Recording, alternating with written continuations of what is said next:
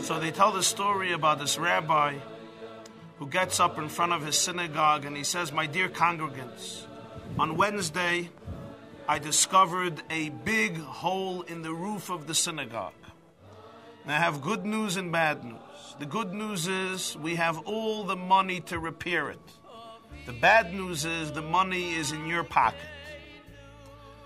This is an intro to the discussion this evening. We're in the beginning of the Torah portion of Pekudei, the last portion in the book of Exodus. Moshe Rabbeinu Moses gives a detailed account of all of the gold, silver, copper, merchandise and items which the Jewish people donated and contributed for the construction of the Mishkan, of the tabernacle. Moses shares with them and gives them a detailed account where and what the gold was used for, the silver, the copper, and all of the money, the merchandise and materials, what it was used for in the tabernacle, in the sanctuary erected by the Jewish people in the desert. We want to tonight review his account of what they did with the silver. If you would open up your curriculums, right below the video there is a curriculum, a PDF, which you can open up, print out, or read inside. Take a look in source number 1 of the curriculum. Exodus chapter 38, verse 27. It's the 5th paragraph. Vayihi ma'as kikar hakesef lotzekes es adnei hakodesh. Moses tells the Jews, we received in donations 100 talents of silver, and it was used for casting the sackets, the adonim, the sackets in which the pillars of the tabernacle stood. These sackets were cast of the silver which the Jewish people contributed. And then he continues in verse 28. Ves ha'elef u'shva meyes v'chamisha v'shivim asavavim la'amudim. In addition to that, there were 1,775 shekels, silver coins that the Jewish people contributed, 1775. From this silver, he made hooks for the pillars. Not sackets in which the pillars stood, but rather hooks, vavim, that were placed atop the pillars, on the side of the pillars. The hooks were placed on the pillars in order for the curtains surrounding the tabernacle to hang. They hung on the vavim, on the hooks, which were made from silver, from these 1775 shekels that the Jews contributed. Seems like an innocent account. And then he goes on to discuss the copper. Yet the Midrash, always sensitive to nuance, observes a detail that we do not notice on the surface, but which the Midrash brings to our attention.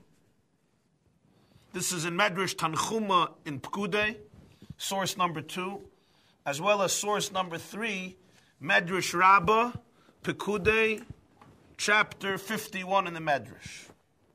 The Medrash says there, and this is in source number 3 in your curriculum, that when the work for constructing the tabernacle was completed, Moses turns to the Jews and says, "Come, let me give you a detailed account." And he begins giving them an account. What happened with the gold? What happened with the silver? Adshu Yeshiv Mechashev, on the 4th line of the 3rd source. As he's sitting and making a calculation, Shochach be'elef v'shiva meyes v'chamisha v'shivim shekel masha osavavim lamudim. He forgot what he did with the 1,775 shekels, which he used to make hooks for the pillars. His Chil Yoshev Matmiya. He began sitting and wondering. Amar, he says, Achshav Yisrael Moitzin Yedayim Leimer Moshe Notlam. Now the Jewish people are going to claim Moshe took the money for himself. Ma'asa, what did he do? Hey, HaKadosh Baruch Hu Einav. God illuminated his eyes. V'ra Oisam Asuyim Vavim La'amudim. And he observed that the shkalim, these shekel coins, were used for hooks of the pillars. And the Jews calmed down. The Midrash continues in the second paragraph. Why did Moses give them this account? God says that he believes Moses. In the book of Numbers, there's the famous verse, Loikein avdi Moshe b'chol beisi nemenu, my servant Moshe is beloved and trustworthy. So why did Moshe Rabbeinu feel that he has to give the Jews an account of what he did with their donations? If God trusts him, would the Jews not trust him? And the Medrash answers, Sheshama Moshe litzoni Yisrael medabri me'acharov. Moses heard that the Jewish scoffers, there are always litzoni Yisrael, there are the Jews which love scorning, ridiculing, making jokes, making fun, cutting people down. He heard that they were talking behind his back. What were they saying? Reb Chama Amar Hoyuemrim Chamei Kadal Debrei da Amram. Look at the neck of Amram's son. Look how thick it is. Somebody is feeding him well.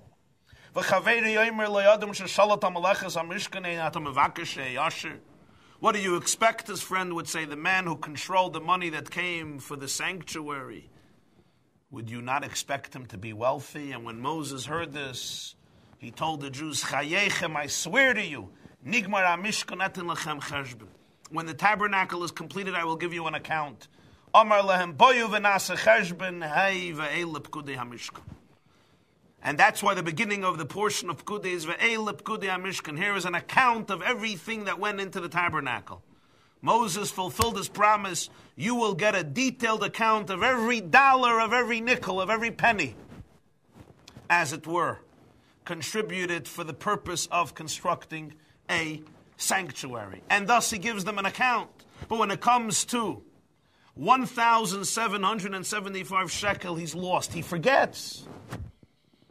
Until he observes and remembers that they were used for the hooks. How were his eyes illuminated? Some commentators say he saw the picture of a vav. And when he saw the picture of a vav, he remembered that they were used for the hooks, which looked like a vav. Other commentators, the Zohar, Rabbeinu Bechaya, say he heard a voice. A heavenly voice resonated within him, communicating to him the message that they were used for the hooks. In any case, for the most of the silver, he knew what it was used for. He had a clear recollection what the 100 kikar of silver was used for. But the 1775 silver shekels, this escaped his memory. Where does the Midrash see this story in the words? So the famous biblical commentator, the Klei Yakar on Pekudei, explains that the rabbis of the Midrash were perturbed by what seemed to them as grammatically flawed. The verse 28 in Exodus chapter 38, 28, in the first source reads, Ves ha'elef u'shva ha'meyos, and the 1,000 and the 775 shekels. The hay in ha'elef and the hay in ha'meyos seem superfluous. In the previous verse we have, Vayihi ma'as kikar ha'kasef, the 100 talents of silver. Vayihi ma'as kikar ha'kasef, 100 talents of silver were used for the sackets. We would expect the same grammar to be used in the next verse. Ve'elef u'shva meyes v'chamisha v'shivim, 1,775 shekel were used for hooks. Yet the verse says, Ves ha'elef, the 1,000.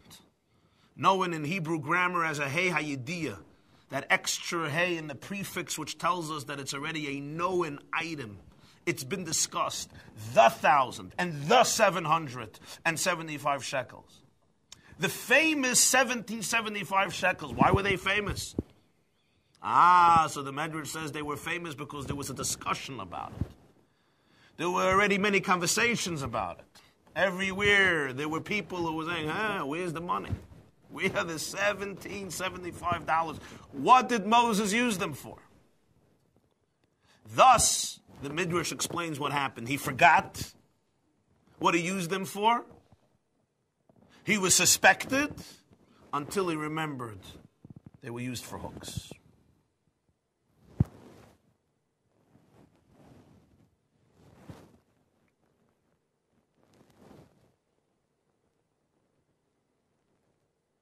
This also explains the first word, ve'es ha'elef u'shva ha'meis. It doesn't just say ve'elef u'shva ha'meis v'chamisha v'chamishim, and 1775 shekel were used for hooks. Ve'es is the introduction, the distinguished, the 1775. Because once again, they have become famous because of his lack of recollection, what he used them for. And this also explains something else. When we read the Torah, every word has a musical note, a trup, which is read together with the word. The trup, the musical note for the word ha'elef, is unique. It's called the azla gerish. And it doesn't seem appropriate in this context. It goes like this. V'yes ha'elef. And the 1,000. Why would this tune apply to this word? According to the Medrash, it's explained very well. Because these were not simple 1775 shekel. There was a big question. There was an accusation against Moshe when it came to this money. V'yes ha'elef. You can hear in the music what was happening.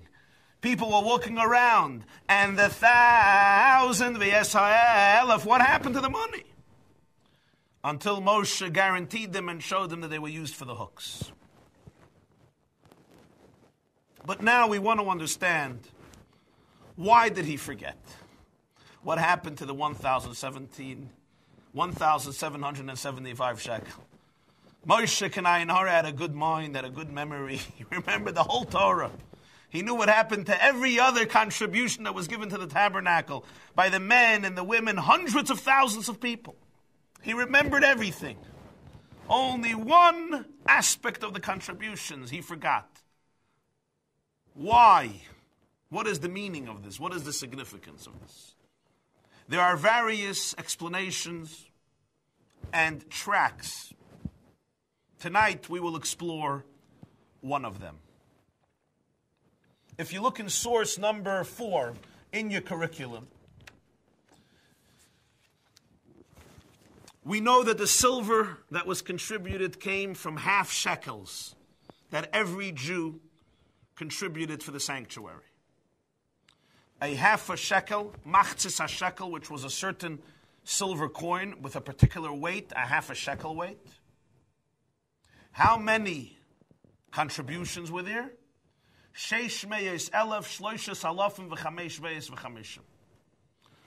This was 603,550. That's how many half shekels were given. 603,550. As Rashi explains, this was the number because there was 600,000 Jews and 3,550, 603,550. Each of them gave a half a shekel. So Rashi explains, if you add up all of the money, 600,000 half a shekels equal 300,000 whole shekels. 600,000 half shekels make 300,000 whole shekels. This equals 100 kikar, 100 talents of silver. That's what Rashi says. But you still had another 3,550 Jews who contributed a half a shekel, which made up 1775 whole shekels. And this is where Moshe's dilemma began. So the first half shekels contributed by 600,000 Jews, which made up 300,000 whole shekels. This Moshe had an account for. They were used for the sackets cast of the silver of these shekels, used for the pillars of the sanctuary. But the additional shekels contributed by the additional 3,550, which made up 3,550 half shekels, which made up 1775 complete shekels. This Moshe didn't know what happened with them, and this is the Medrash said, Asa vavim la'amudim, he realized that he used them for hooks. What is the significance of this? This number opens up for us the perspective to appreciate what is the symbolism behind the story. In Jewish tradition and various sources, it's discussed that the Jewish nation is comprised of 600,000 generic root souls. Each of these souls has many branches and sub-branches. You can compare them to 600,000 trees, but each tree has many a branch. So these 600,000 souls are the general root souls of Klal Yisrael, of the Jewish people throughout history. Again, they branch off into many branches and sub-branches and sub-sub-branches. The word Yisrael, Israel, is an acronym, the Kabbalists say, of Yesh Shishim Ribuy Oisis LaTorah. Yisrael is, there are 600,000 letters to the Torah, because each Jew has one letter in the Torah. As one of the Kabbalists puts it, the Megala Amukais, each Jew is in an intimate relationship with one letter of the Torah, like a husband and a wife, he says. The Jew is like the husband, and the letter of Torah is his spouse. So we are married, as it were, in a very deep relationship with the Torah, and each Jew has his or her particular specific letter in Torah. And thus you can find every Jew in the Torah, and you can find the Torah in every Jew. When you look deep into the Torah, in every letter you'll find a Jew. And when you look deeply into the Jew, you will find a letter in Torah, because every Jew is connected to a letter in the Torah. Every Jew, in other words, is organically connected to the Torah. It's not just a superficial connection with our Constitution or with our book of history. It's an intrinsic and innate and organic connection. The Jewish soul is rooted in its particular source and origin in the Torah.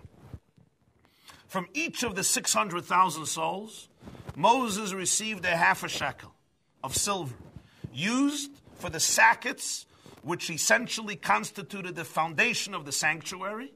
The pillars of the sanctuary were etched into these adonim, into these sackets, representing the fact that the 600,000 souls were the foundation. They were the sackets in which the pillars were etched.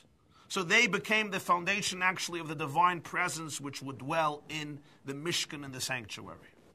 But then there were another group of souls. These are the extra souls, the additional souls, 3,550 souls. Here, Moses could not find their connection to Torah. Sometimes you have souls that seem alienated, forgotten, lost. They're not part of the picture. They're not part of the Torah. They're not part of the community. They're not part of the structure. Moses doesn't only forget what happens with the 1775 shekels. Moses had a very good memory. The forgetfulness of Moshe Rabbeinu represents a deeper forgetfulness. These 1775 shekel came from souls that were forgotten.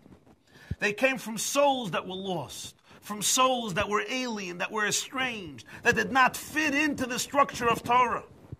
And that is why the melody for this word ha'elef is azla gerish. Ha'elef, azla gerish. Azla means to go, to leave. Gerish means to be expelled. These souls were souls upon which one can easily define them with the melody of azla gerish. Expel them. Let them go. Moses could not find their place within the royal structure of Knesset Yisrael, of the community of Israel. Moses could not find their relationship with the Torah. He looks into the Torah and he doesn't see their letter, because there are 600,000 letters in the Torah. And here we have the additional 3,550. So initially they're forgotten. But then God illuminates his eyes and he sees that they're also part of the sanctuary. They are the vavim la'amudim. They are the hooks on the pillars. The pillars were the border of the sanctuary. The pillars surrounded the sanctuary. They were the border. After these pillars, you go outside of the sanctuary. And on the pillars, there were hooks. And on these hooks, they hung the veils, the curtains, the partitions. These souls were represented by the hooks. They're outside of the pillars. They're outside of the boundary of the tabernacle. But they're still part of the tabernacle. They're on the border. They're outside of the border. It's easy to forget them. It's easy to dismiss them. But they're part of the sanctuary. What does this mean? How do we understand this? What is the significance of the hooks on the pillars? Why does Moses initially forget them and then he remembers? For this, we must introduce ourselves and all of us to one of the great figures in Jewish history, known as Rabbi Akiva. Rabbi Akiva, one of the great Talmudic scholars who lived in the 1st and 2nd century after the Common Era, from the 3rd generation of Tanoim, a man who lived 120 years like Moses, like Hillel, like Rabbi Yochanan ben Zakkai, and was executed barbarically by the Romans during the time of Yom Kippur, approximately in the year 136 after the Common Era, approximately 70 years after the destruction of the Second Temple. If you will look in your sources, source number 5, the Talmud, Sanhedrin, Daf Nun Amud Beis, Sanhedrin 50b. Amalei Rabbi Akiva said to him, Yishmael Achi, Yishmael my brother, Bas Ubas Ani Doirish. I expound the textual Bas Ubas. I learn new laws from the textual difference between the word daughter and the word and the daughter, Ubas. This is discussing a verse in Exodus, in Parshas Emor, Ubas Koyin Kiseichel Liznois Beish Tisarif. If the daughter of the Kohen commits adultery, willingly betrays her marriage, there's a death penalty of burning, tisarif. Of course, to receive the death penalty, according to Jewish law, is extremely difficult, almost impossible. But that's a separate discussion. What type of marriage is this talking about? Is it talking about a betrothed woman? Is it talking about a married woman? Because in halacha, there is a difference between a betrothed woman and a married woman. A mu'urasa and a nesuah. So Rabbi Akiva says, it doesn't say Bas Kohen, it says Ubas Kohen, and the daughter of a Kohen. That extra vav, he tells Rabbi Yishmael, my brother, I expound on the extra vav. Bas is the betrothed woman, Ubas is the married woman. And Tosfos explains there, Sanhedrin Daf Nun Amud Beis. The Gemara is Sanhedrin Nun Aleph Amud Beis. But Tosfos Sanhedrin Nun Amud Beis, ki Rabbi Akiva the Dorish Vavin. Rabbi Akiva was the Talmudic master who would expound on an extra vav. For him, an additional vav, one letter meant a difference. It can be a source for a new law. Number 1. Next source. Look at source number 7. Source number 7 is from the Talmud in Kiddushin, Daf Nun Zayin, page 57. The Talmud says, Shimon ha'amsoini yomer ha'yadorish kol esen shebetorah. Shimon ha'amsuni used to expound every time it says es in the Torah. Kivon shehigia le'es Hashem alakecha tira pirish. Until he came to the verse in Deuteronomy, you shall fear God, he retracted. Which means like this. Often in the Torah we have the term es. For example, in that 10 Commandments, Kabed es avicha ve'esimecha. Respect your father and mother. Could have said Kabed avicha ve'imecha. There was even an attempt in modern Hebrew when they were forming modern Hebrew to take out the word es from modern Hebrew. It's a superfluous word. Kabed avicha, respect your father. Kabed es avicha, respect your father. Es is like a prefix, but an unnecessary prefix. So Shimon HaSuni used to expound every S. Wherever it said an S, he found that there is a meaning here.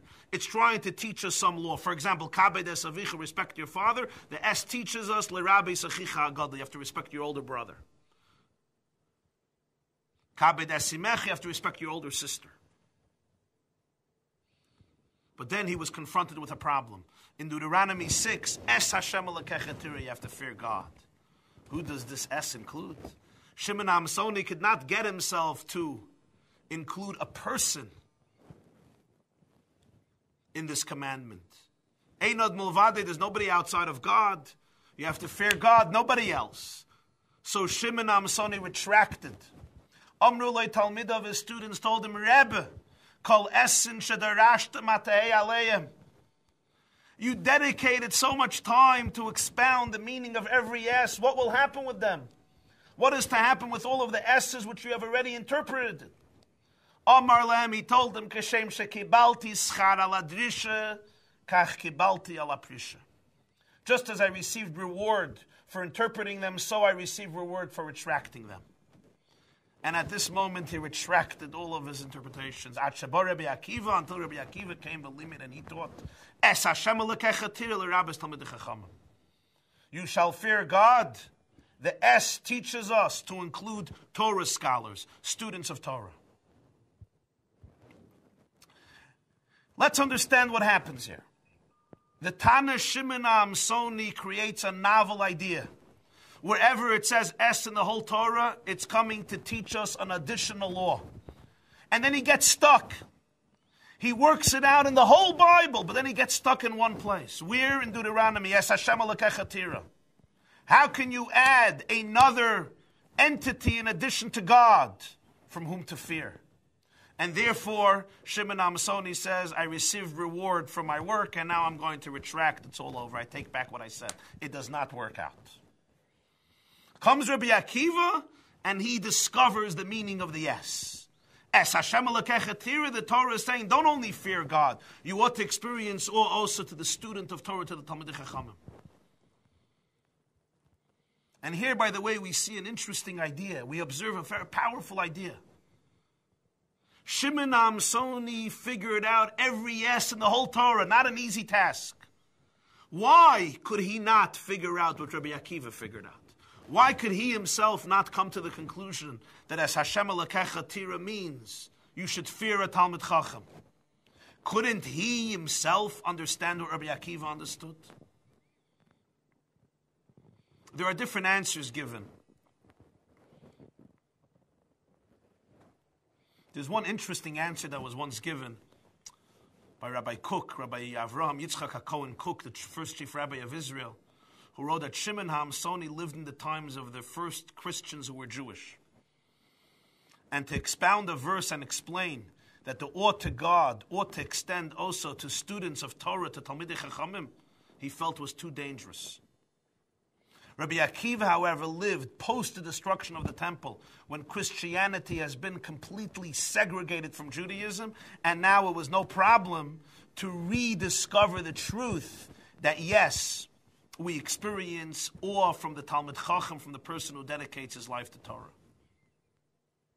Torah learning, to Torah ethics, to Torah spirituality, and to embody the values and the morals of Torah.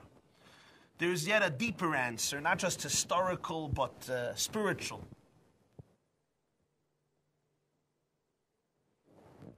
That has been given to this. And it's really connected also to the first answer. Rabbi Akiva derived this law from the behavior of Shimon HaSuni. I'm going to ask you to imagine the following scenario. A professor of physics discovered major breakthroughs in the world of physics. And he knows that if he comes out with this breakthrough to the world, it can revolutionize our understanding of physics. The problem is, one equation does not work out. One little equation is inconsistent with years and years of scientific scrutiny. What will that professor do? What would you do? Would he stand up and say, 20 years down the drain, 40 years down the drain, it's all wrong, it didn't work out in this detail, it disproves my theory? Or maybe will he ignore that detail? After all, there are prospects of tremendous fame, maybe even a Nobel Prize. Headlines that will take him and his work to a whole new level. Never mind the money and the praise and the attention and the celebrity status for all of eternity. It's clear that sometimes, at least, some individuals would surrender to this psychological temptation and ignore that small little detail that may be inaccurate. Come back to Rabbi Akiva. Rabbi Akiva watches Shimon HaMsoni, who dedicated years upon years. His life mission was to discover the secret of the S in the whole Torah, and he does it successfully. And then one verse he could not figure out, one S.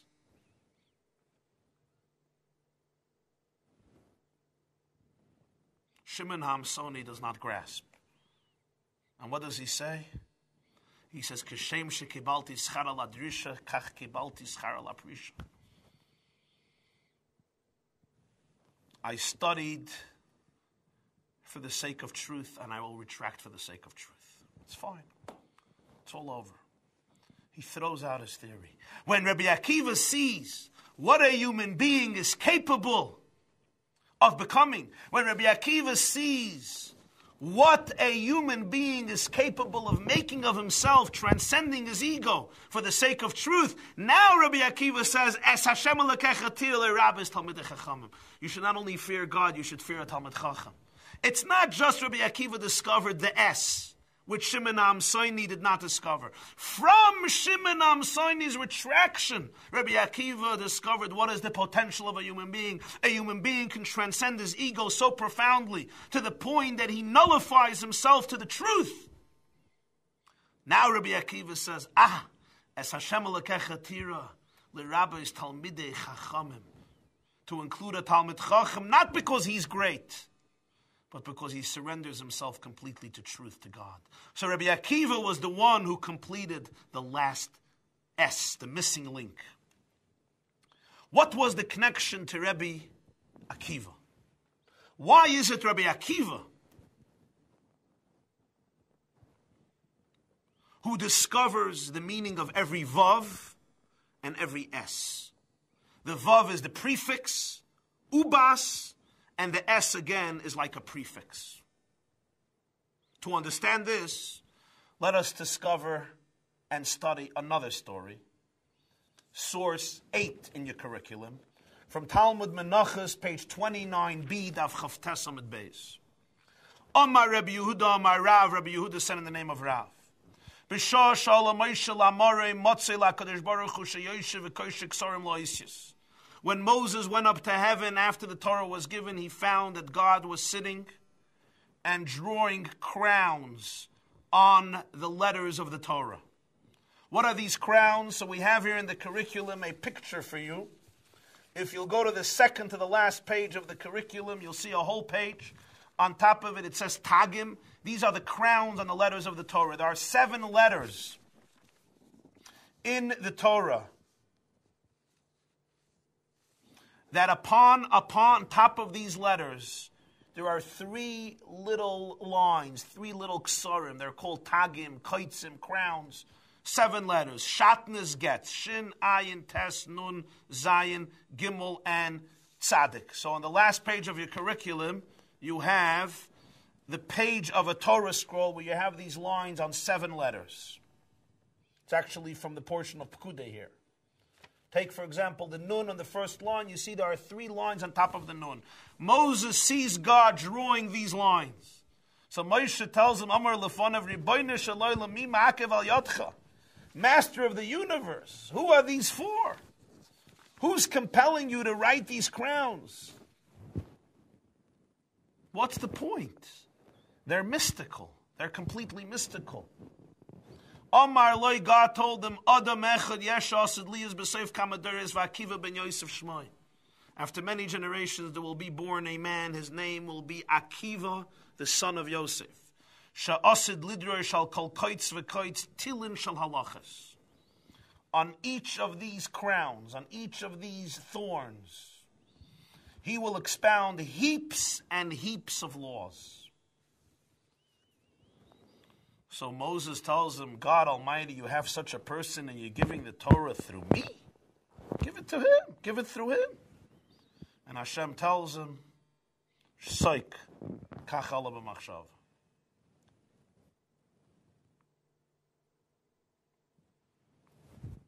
Be quiet. This ascended in my thought. And as you have here, Moses asked Hashem to see him, and he lets him observe him, and he sits in the yeshiva at the end of the 8th row, according to another version, the 18th row, and he listens to Rabbi Akiva's lecture. What is the meaning of the story? Moshe comes up to heaven, Hashem is preparing the Torah scroll, and on top of some letters he's drawing crowns, and Moshe says, who are these for? Who needs them? Who's forcing you to make such a Torah? And he says, there's one man, Akiva ben Yosef, he will expound on each of these crowns heaps of laws. And Moshe feels humble. Why then is the Torah being given through me? What is the meaning of this episode? And one of the explanations explained in works of Kabbalah and Hasidic, of Jewish spirituality, is each Jew has a letter in the Torah. As we discussed earlier, Yesh Shishim Ribo Yosis LaTorah is Yisrael. Every Jew is organically connected to the Torah. But sometimes you look at a Jew and you look at the Torah and you don't see the relationship, you don't see the connection. Sometimes you look at a Jew and you do not find his or her letter in the Torah. Does this mean that the Jew does not have a connection to the Torah? No. Sometimes the Jew is rooted not in the letters, but in the crowns above the letters. Those crowns which are very small, those crowns which have no clear, rational explanation and meaning like the letters and words themselves. These crowns which transcend the letters. Sometimes the Jewish soul is rooted in these crowns above the letters. Moshe Rabbeinu, Moses, based on who he is, based on his experience, based on his background, he grasps the full meaning and the untold layers of meaning in every letter of Torah. Rabbi Akiva, however, Rabbi Akiva grasps not only the letters, Rabbi Akiva grasps also that which transcends the letters. That mystical, supernatural energy which transcends the letters. Rabbi Akiva, as we know, comes from a very different background. Rabbi Akiva was the son of converts. Rabbi Akiva's parents converted to Judaism. Rabbi Akiva is a descendant of Sisra. Sisra is that famous biblical figure, the general of Canaan who oppressed and declared war against the Jewish people. The Talmud tells us in Sanhedrin, Sadik Vav, Sanhedrin 96, Mibnei Banav shal Sisra lamdu Torah. The grandchildren of Sisra were learning Torah. And one of the versions in the Gdukei Seifrim in Gemara reads, who is it, Rabbi Akiva? The Arizal tells us in Shara Gilgulim, the 38th introduction, that Rabbi Akiva was a descendant of Sisra. So Rabbi Akiva comes from a very different background than Moshe Rabbeinu. Moshe comes from the tribe of Levi. Rabbi Akiva is a descendant of none other than Sisra.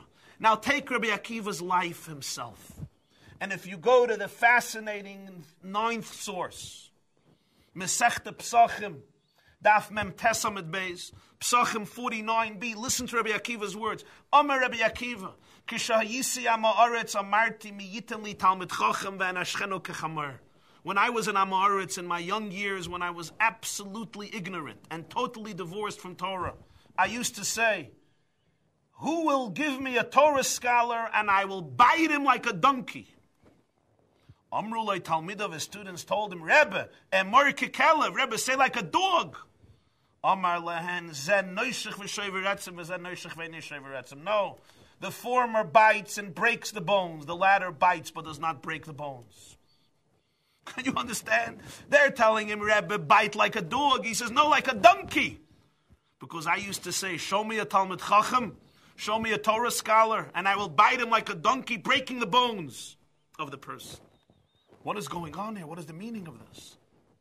The same Rabbi Akiva The same exact Rabbi Akiva, who years later will tell us, as Hashem elokechatira, l'rabbis talmidei chachamim, that the fear to God ought to extend also to the Talmid Chacham. The same Rabbi Akiva, who says that one ought to experience reverence and awe from the Talmid Chacham, from the student of Torah. This Rabbi Akiva in his youth used to say, I'll bite this person like a donkey. I'll maul him like a donkey. Until the age of 40, we know, our sages say Rabbi Akiva did not study a word of Torah. And yet this same human being went through a transformation. He became the greatest Torah giant to the Jewish people. And during the most fateful moments in our history after the destruction of the Second Temple, when we lost our state and our commonwealth and our temple and our political sovereignty and our structure, and it seemed like the Jewish people would be decimated completely, not just physically, but spiritually. And Rabbi Akiva was the person who stood up and saved Torah. The Talmud tells us in Tractate Sanhedrin 86, Pei Vav Amud Aleph, Stam Masnisin Reb Meir, Stam Tosefta Reb Nechemia, Stam Sifra Reb Yehuda, Stam Sifri Reb Shimon, V'kulu al libed Rabbi Akiva. We have the Mishnah authored by Reb Meir. We have the Brisa by Reb Nechemia. We have Sifra by Reb Yehuda, Sifri Reb Shimon. These are the great pillars of the oral literature, the Torah Shebaal Peh, the oral tradition of Jewish law and Jewish ideas. But all of these books are all al libed Rabbi Akiva. They all can be traced back to the perspective, to the Weltanschauung, to the teachings of Rabbi Akiva. So Rabbi Akiva embodies a transformation from one extreme to the opposite extreme. From the person who says, when I was in Am Haaretz, I would bite the Talmid Chacham like a donkey, to the greatest Torah giant in his time and perhaps in all of history, or one of the greatest Torah giants in all of history. To the person who Moses says, why are you giving the Torah through me? Give it through him. Two extremes in the life of Rabbi Akiva. Now it's interesting. Tosfos in Ksuvas Daf Samach Beis, Tosfos in Ksuvas 62b asks a question. The Talmud says there that Rabbi Akiva's wife, whose name was Rachel, she was the daughter of a very wealthy man whose name was Kalba Savu, and she liked Rabbi Akiva. He was a simple shepherd, an ignoramus, but she liked him because he was Tzniya Omaili. He was a very modest and fine human being. And she asked him to marry, and there's a whole story how they got married and what happened after the marriage. Her father got upset, and he excommunicated his daughter and his son-in-law. And Tosfos says, how can you say that she saw that he was modest and fine? When Rabbi Akiva testifies about himself that when he was in Am Haaretz, he said, give me a Talmid Chacham and I'll maul him like a donkey. That's not a very fine way of communicating. It doesn't represent a developed or fine character. And Tosfos answers, it's not because he hated Talmidei Chachamim. Rather, he felt that they were arrogant. They were pompous. They boasted themselves over the ignorant Jews. And that the scholars hated the simple, ignorant Jews. And because of that, he said what he said. Let's understand this. Fine. He despised their arrogance or their perceived arrogance. Why he more than everybody else? Why did he experience this rage, this ire towards the Talmidei Chachamim more than anybody else? It's obvious. The answer is quite obvious. The spiritual potential and yearning of Rabbi Akiva was so profound that when it was being obstructed, it generated tremendous feelings of hatred. The greater your potential, the greater your dream, the greater your hidden ambitions, the greater the negative energy and animosity that will be created if your dream cannot be realized. Somebody who's destined to live a more ordinary life, or as Thoreau said, most people live lives of quiet desperation, new. But if you have the potential to become a great human being, and yet that potential is denied, it's obstructed for whatever reason, the burst the tension that's created is so much more powerful. Rabbi Akiva, deep in his heart, felt his greatness. He felt the potential of his momentous contribution to the world. Rabbi Akiva's heart was the one which would be able to contain the most traumatic moments in Jewish history till the Holocaust, till Auschwitz. Rabbi Akiva was the one who can orchestrate and navigate the Torah Shabbal Peh, the oral tradition, so that it navigates, so that it directs the Jewish people in a millennia-long journey through exile. And all of this could have been destroyed because of the fact that nobody gave him the ability to enter into the kingdom of Jewish thought, to enter into the royalty of Jewish ideas, to enter into the palace of Torah. And that's why there was such a hatred. Let me bite him like a maul because the potential that's being destroyed. So Rabbi Akiva, more than anybody else, understood very well what happens when you do not give somebody hope, when you do not see his letter in Torah. What happens when you forget a Jew, when you alienate a soul, when you tell one child or one student, you're disconnected, you don't have a letter in Torah, you're not part of Torah. Rabbi Akiva, more than anybody else, knew and understood and appreciated that every single Jew has a relationship to Torah, even the Jew who doesn't have a letter in the Torah. Rabbi Akiva says, look into the tag, look into the crown, look above the letter. You may not see it vividly in the letter. You have to study it deeper. You have to go into the mystical layers of the letter and to the mystical layers of the soul, and you will find the relationship between this Jew and Torah. Go back to that Talmud in Menachos, source 8. What did God say? Al kol koitz v'koitz tilei tilin shel halachos. On every crown, Rabbi Akiva will expound heaps and heaps of laws. Koitz in Hebrew literally means a thorn. The reason is because those crowns on the letters look like thorns. On a deeper level, what God was telling Moshe is this. Do you know what makes Rabbi Akiva so special? Al kol koitz v'koitz. On each thorn, he finds mounds and heaps of law. Sometimes you look at a human being and he or she looks like a koitz. They look like a thorn. A thorn pricks you. A thorn stings you. Contact with a thorn is never very geschmack. It's never very delightful. Rabbi Akiva's power is al kol koitz v'koitz. Sometimes you look at a Jew and the Jew may look like a thorn. Not only is he alienated, not only is she estranged, not only are they detached, but sometimes they even have a edge, an attitude that's negative. And yet Rabbi Akiva says, look deeper and you'll see that from them and on them you can expound and discover heaps and heaps of halacha, of Torah, of Judaism, of godliness. And this is the meaning of a very powerful statement of our sages. And you have it in source number 10 in your curriculums. The verse says in Job chapter 28, verse 10, God penetrates the rocks for waters to flow out, and all of the glory of God his eyes beheld. So the Midrash says, V'chol yikar ra'asa einoi ze Rabbi Akiva.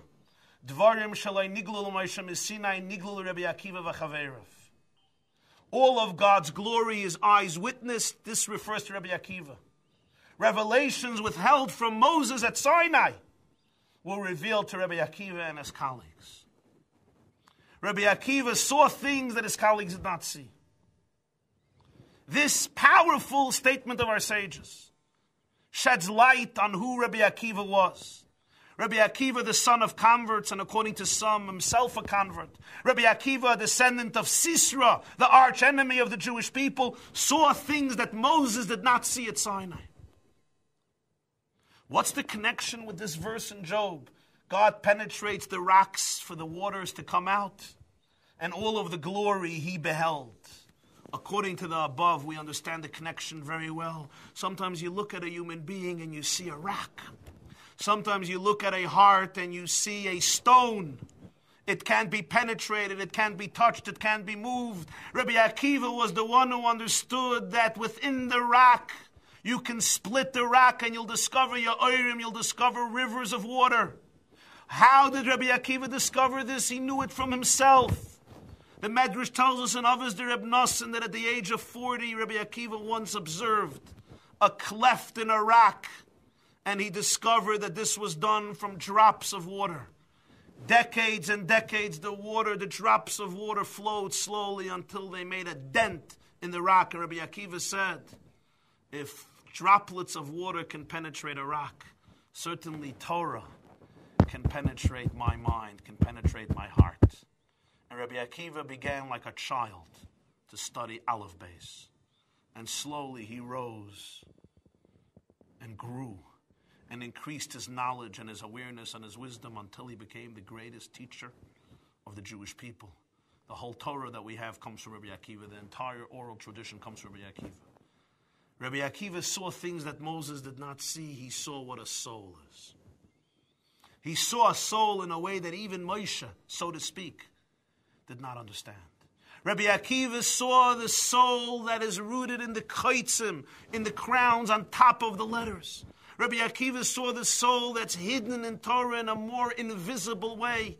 It's not openly displayed in a letter which we understand and appreciate. Rabbi Akiva in the thorns found heaps upon heaps of law. And here we come to a lovely mystical revelation of the Megala Amukos. It's in source number 12.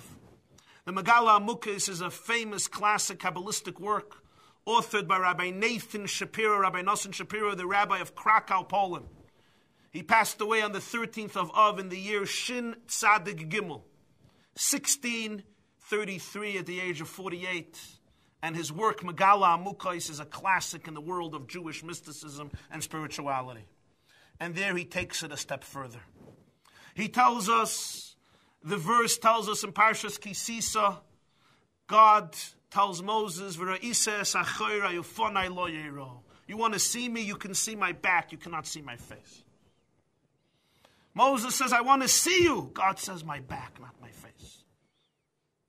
And the Talmud tells us in Brachas, Daf Zayin, Brachas, page 7, God showed him the kesher shel tefillin. God showed him his back. He showed him the knot on the tefillin of the head. And if you'll go to the last page of your curriculum, we have a picture of the tefillin. You see there's the tefillin shel rosh and the tefillin shel yad. It's the last page of your curriculum.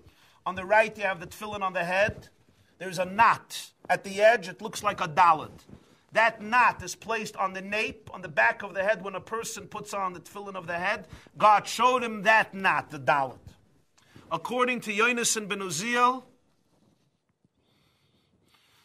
a commentator on the Bible, God showed him the yud in the tefillin shel yad.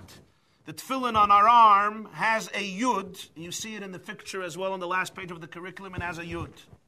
So either God showed him the dalet on the nape or the yud on the tefillin which goes on our hand, that shows on our arm. Comes the Megala Amukos and says, so Moshe Rabbeinu saw either the dalet or the yud, two letters of God's name, Shaddai, Shin, Dalet, Yud, Shakai. There's the Shin, there's the dalet, and the yud. Moshe saw the back, either the dalet or the yud. And then there's Rabbi Akiva. It says in the pasuk in the verse in the which I just read in verse 10, V'chol yikar ra'asa einoi. His eye observed all of the glory, all of the yikar. The Medrash says this goes on Rabbi Akiva. The book of Esther tells us that the Jews experience light, gladness, joy, and honor, dignity. So the Gemara tells us in Megillah, Daf Tazayin, page 16, Yikar elu tefillin. Dignity is tefillin. So when we say V'chol Yikar Ra'asa Einoi, Rabbi Akiva saw all of the Yikar. V'chol Yikar, he saw all of the tefillin. Moshe Rabbeinu only saw the dalet and the yud of the tefillin. Rabbi Akiva saw also the shin of the tefillin. Moshe Rabbeinu saw only the back. Rabbi Akiva saw also the face. Where is the shin? If you look in the picture, you'll see that the shin is on the face of the tefillin. If when somebody is putting on tefillin, when you're wearing tefillin on your head, the shin shows up above your face. Everybody can see the shin on the two sides of the tefillin. There's a shin. The dalet is in the back. The yud is on the muscle of the tefillin shel yad. Rabbi Moshe Rabbeinu saw the back. Rabbi Akiva saw Yikar, v'chol Yikar el tefillin. He saw also the shin. This is what the Megala Amukas explains. What does this mean? It means that levels, which usually God says, lo yero, you can't see this. Moshe Rabbeinu saw these levels. He saw the face of the tefillin, which usually can't be seen. This is similar to the crowns on top of the letters of the Torah. There are the letters of Torah which are accessible for everybody to read, to sing, to appreciate, to learn, to understand. And then you have the souls that are rooted in those letters. And then you have the level of the souls which are beyond revelation, which are beyond exposure. They're rooted in the intimacy, in the face of God, which nobody sees. They're rooted in levels which nobody can experience, nobody can appreciate them. Not because they're not connected, because they're connected on a much deeper level. You have to go much, much deeper. You have to go to the crowns on top of the letters, what the Kabbalah calls Kaitzer Shel Yud. That crown on top of the Yud. Keser, the level of Keser, the level of the crown. What does it say in Tefillin? The Talmud tells us in Brachas, page 6. What does it say in God's Tefillin? In God's Tefillin it says, Mi ka'amcha Yisrael gai echad ba'aretz. Who's like your nation Israel? One nation on earth. That's what it says in God's Tefillin. Moshe Rabbeinu sees the Dalet and the Yud of God's Tefillin. Shin Dalet Yud. Rabbi Akiva saw the face. Rabbi Akiva saw the shin. Rabbi Akiva saw the crown above the letter. And that's why Rabbi Akiva expounded the Vav in the whole Torah, every Vav, and he expounded every S. Vav and S are secondary words, secondary letters. They're prefixes. But Rabbi Akiva sees in them a whole Torah, a complete Torah. The Vav is extra. The Vav is the prefix. And the S is extra. These are the souls represented not by the 600,000. These are the additional souls. The Vav souls. The souls that come before the letters. But Rabbi Akiva sees in each of these souls laws and laws and laws. Tilei tilim shalalachas. This is the Vav. So you have in your sources, the Gemara tells us in Edarim, source 6, Mishis dvarim miyater Rabbi Akiva. Rabbi Akiva became wealthy from 6 things. Talmud Edarim, page 50. 6 is Vav. Rabbi Akiva was especially connected to the Vav. In Torah Shabbal Peh, the oral tradition, there are 6 sections. Zroyim, Moyed, Noshim, Nezikin, Kachim, Taras. So when Moses forgot about the 1775 souls, when Moshe doesn't know what happened to these extra souls, what happens? V'es ha'elef. V'es ha'elef. V'es. The v'es is you have a Vav, which Rabbi Akiva knows how to expound a Vav, and you have an S, which Rabbi Akiva expounds an S. Could have said, Ve'elef u'shvameyes. Ve'es ha'elef. This is the Vav and the S, the souls that were extra, the souls that were forgotten, the souls that were alien, the souls that were estranged. They didn't fit into the 600,000 letters in the Torah. From them he made Vavim, he made hooks for the pillars.